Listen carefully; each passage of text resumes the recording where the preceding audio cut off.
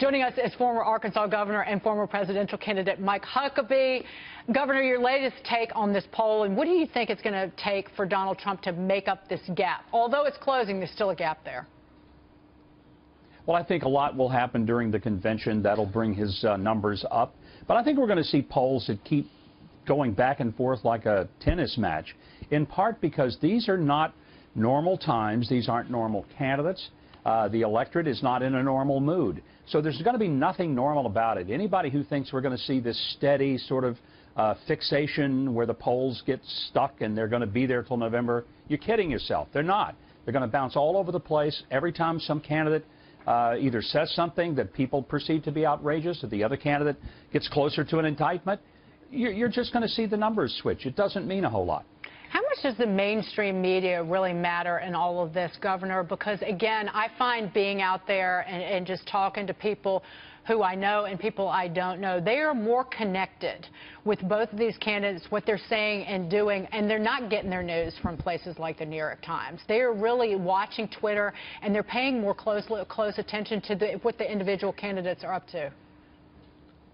Papers like the New York Times and the Washington Post are being far more useful to put under a puppy than they are for which people get their news and make decisions about who they're going to vote for president.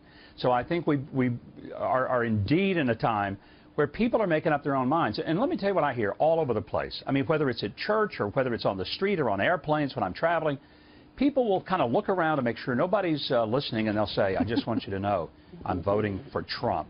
And here's the thing. I don't think the polls reflect an accurate assessment because, as it was in the Brexit vote, people will tell a pollster one thing because they don't want to be called a racist, a Islamophobe, or a xenophobe. But deep down in their hearts, they know what they're going to do, and they're not going to vote for Hillary. But, Governor, still, I know we're disputing the issue of the polls here, but still, he is trailing her by about 5 points.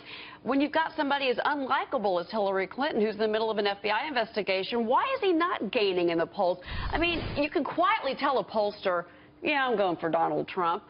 Why isn't that happening? Why aren't we seeing that? It doesn't make sense. They're not talking to pollsters that way because they don't know who those pollsters are. And they don't want to come out and then have themselves identified.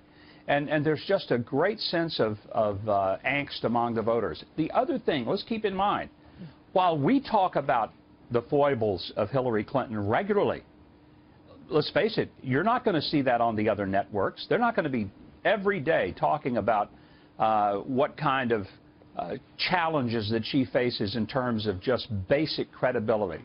And they're not going into the details of whether it's her foreign policy disaster or whether it's the problems with her emails and the fact that she perjured herself with a statement that she signed that said she had turned over all the information in emails when, in fact, she had not. That's not something that most Americans are hearing day in and day out. And, Governor, I just find it astonishing that we have a presidential candidate, the presumptive nominee of a major party, who is under criminal investigation, and then her husband, the ex-president, gets on an airplane and has a private meeting with the attorney general who's overseeing that investigation and an investigation potentially involving him into a foundation that's under investigation for corruption. You can't even make this stuff up.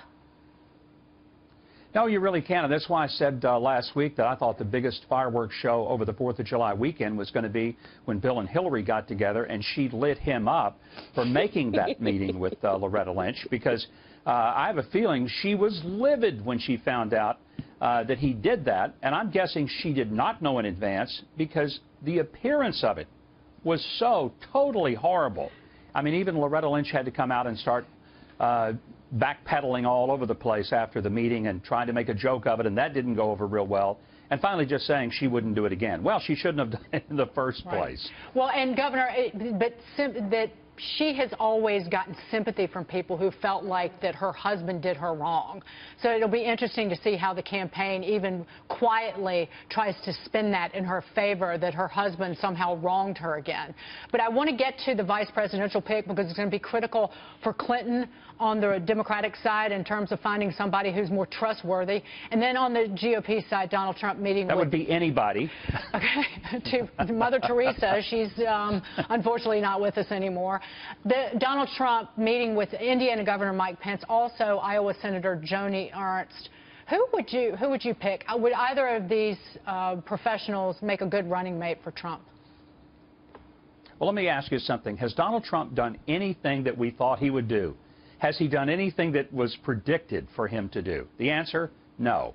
So I think for any of us to speculate as to who he might pick, we might as well be picking the Super Bowl winner in the year 2053. What does he need to strengthen his candidacy?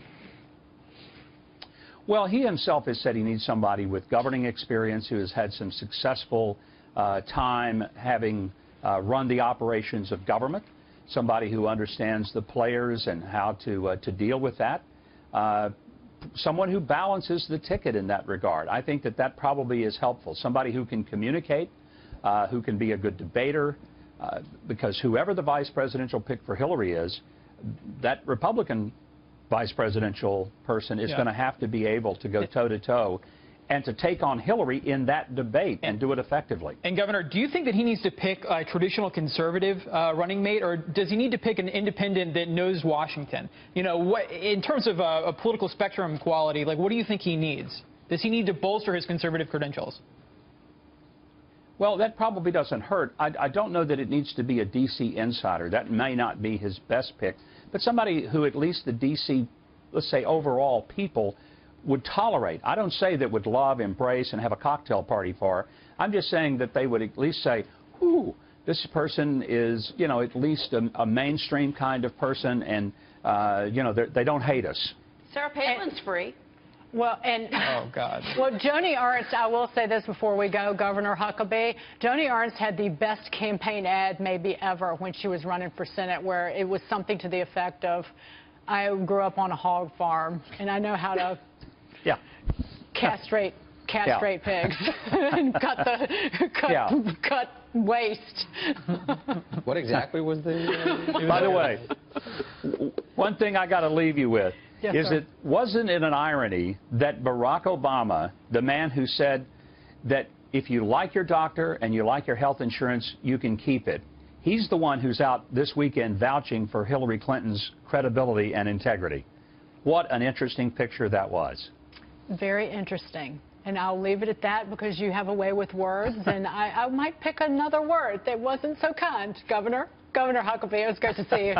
Thank you so much, as always. Thanks a bunch.